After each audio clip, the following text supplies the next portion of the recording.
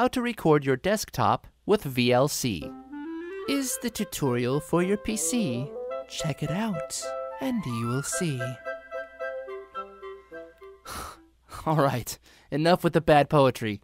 Here's how to record your desktop or a part of your PC desktop.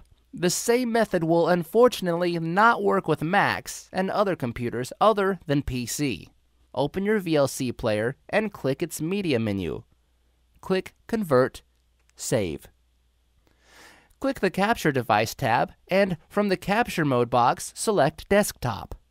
The default frame rate is 1 frame per second. It's clearly not enough.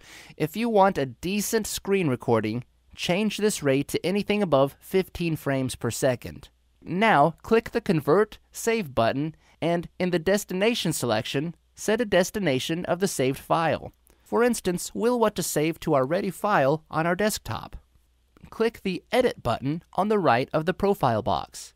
Now you can adjust your video resolution. Pick your video codec. VLC will allow you to do only video recording of your desktop without audio. If you want to use audio, you have to check HOWTECH tutorials on using Camtasia. Click the Save button to save your setting and click the Start button to start recording the video. Also, you can select a profile from the profile box and use it. You can proceed with performing the actions that you wanted to record. Your VLC is doing the recording job. When you're through, click the Stop button.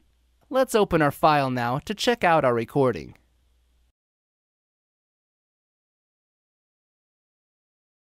Great! You've just learned how to record the desktop of your PC with VLC. This was a HOWTECH tutorial. Like us on Facebook, love us forever, or leave us a comment here in the fields below. Thanks for watching.